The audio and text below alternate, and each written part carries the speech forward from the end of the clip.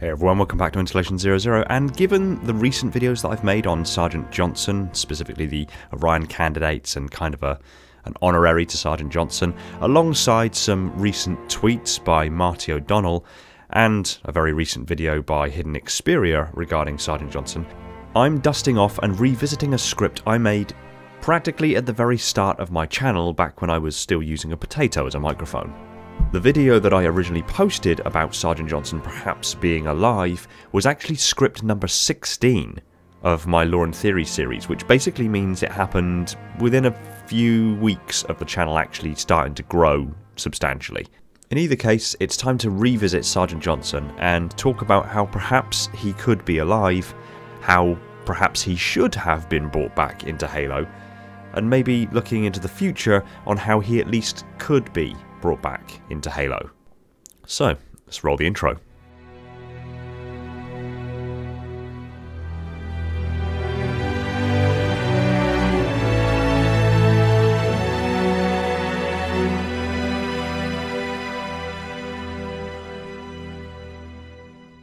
So my guy HiddenXperia made a video basically talking about the return of Sergeant Johnson.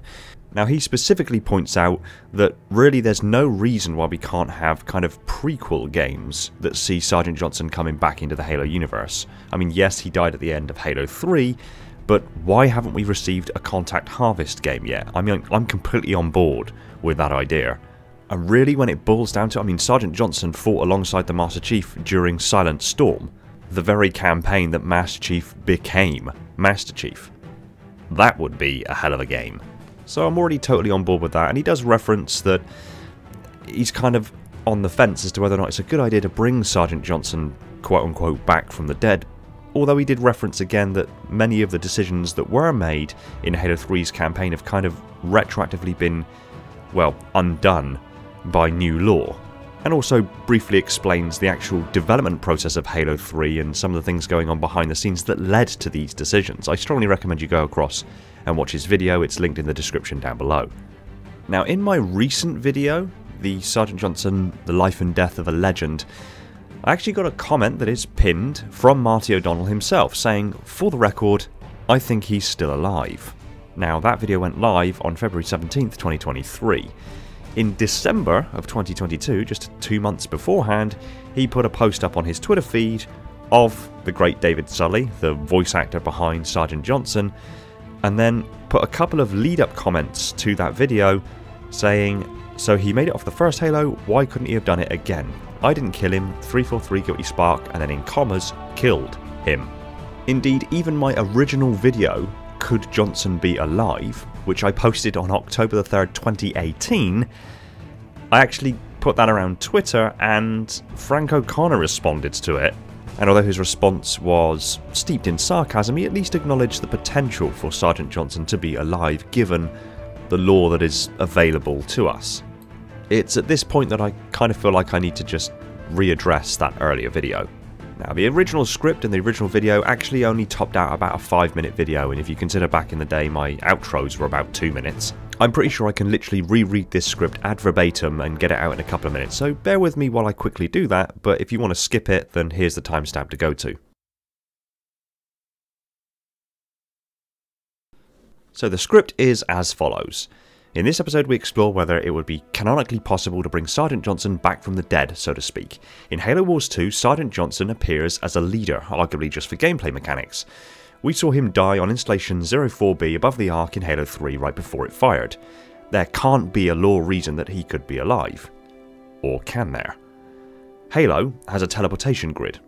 Evidently it can be accessed by any being with the know-how and enough energy to do so, just like Cortana does in Halo CE by using Chief's Mjolnir power supply.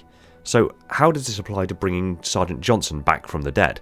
Well, 343 guilty spark blasts him with a monitor beam, causing Johnson to collapse. It's worth noting the beam didn't pass through him, and marine armour is actually designed with the same refractive coating that Mjolnir is. So the blast, while it certainly would have seriously burned his flesh, it wasn't immediately fatal of an injury. But he eventually quote-unquote dies with Chief knelt by his side. I believe it's a little bit more like he simply slipped into unconsciousness due to the immense pain and shock.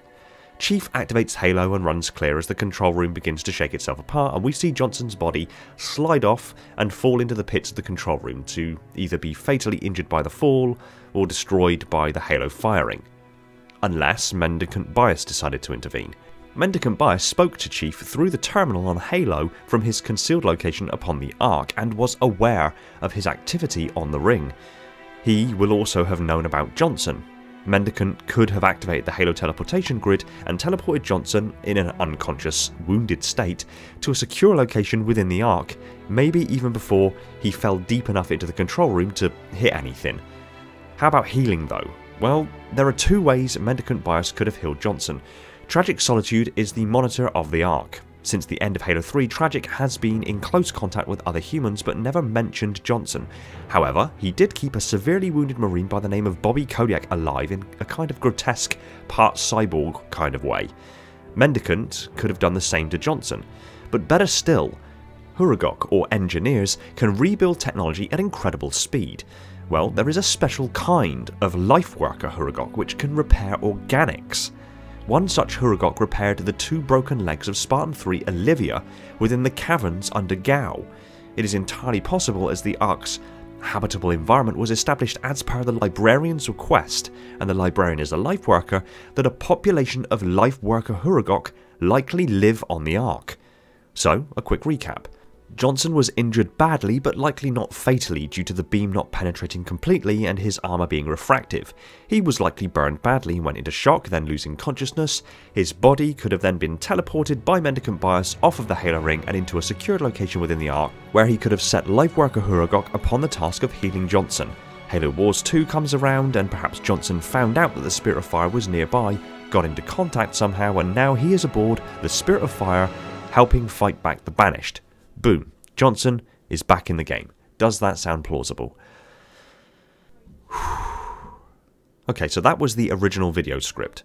And it does still stand true. The lore that surrounds the Halo universe, the different things that are in place, do kind of allow for at least a slim possibility that Johnson could still be alive. I mean, it is pretty clear that, Chief took 3 blasts from 343 Guilty Spark, and it didn't really affect, it crippled Chief to the floor, but it didn't really affect him per se. The Arbiter took a long, sustained blast from 343 Guilty Spark, and the Arbiter was perfectly fine. Johnson took a relatively short blast to the chest, and somehow he died? Again, totally not ruling out the severe burns that he would have got as a consequence, and that the pain, the shock, yeah, that could have made him pass out. But Sergeant Johnson is an Orion candidate. He's a Spartan 1. He's got augmentations. By rights, there's a decent chance he survived that. Hell, he survived worse odds. Sergeant, we're surrounded. God damn it, Jenkins! Fire your weapons! There are too many, Sarge! Don't even think about it, Marine.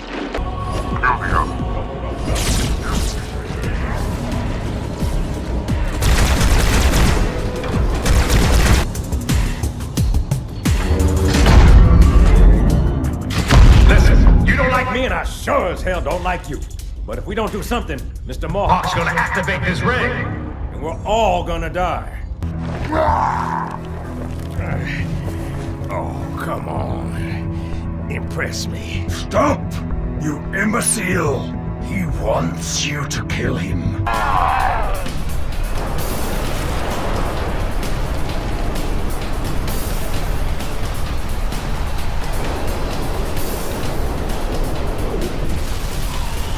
Now the gate has been unlatched. We know that the firing of Installation 04B didn't actually cause as much damage to the Ark as originally predicted, as Flood survived on the Ark and had to be contained by the Sentinels and an energy barrier. There was still life on the Ark when the Banished and the Spirit of Fire arrived. Mendicant Bias is present on the Ark. There are Life Worker Hurugok in existence. The teleportation grid exists. All of this points towards a canonical way in which Sergeant Johnson could have survived. Now, again, games since have kind of tried to fill in the void left by Johnson. This is, again, covered in HiddenXperias video. Halo 4 kind of had Sarah Palmer. Halo 5 kind of did the same with a much larger and inflated cast. Halo Infinite kind of did it with Fernando Esparza. But nothing's quite filled that void that Johnson has left. Had this lore, canonical way in which Johnson could have survived been explored sooner, they could have actually made it canon that Johnson survived and is now with the Spirit of Fire on the Ark. Hell, we've even discovered since that there are other Ark portals that exist around the galaxy that go to the Ark. There's one on Reach. Johnson, even if he didn't link up with the Spirit of Fire, could have accessed one of those portals and then come out on Reach. And upon navigating his way back to the surface and linking back up with the UNSC, he could have quite easily been factored back into active service and become a Spartan 4. Now imagine the different kind of reception that would have had in Halo 4 if in this cutscene, where the Chief is waiting at the door and the 4 Spartan Fords move past him and secure the area, and then he's approached from the darkness by Sarah Palmer. Imagine if it wasn't Palmer that approached him, but Johnson as a Spartan 4. I guarantee you, if that would have taken place, the reception of Halo 4 would have been completely different.